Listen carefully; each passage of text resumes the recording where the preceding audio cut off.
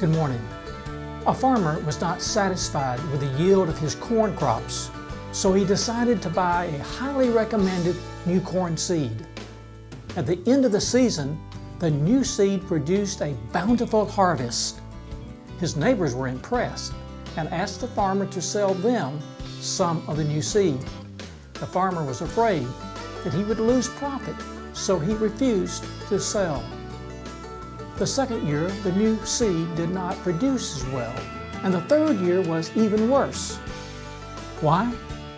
The farmer's corn was being pollinated by the inferior grade of corn from his neighbor.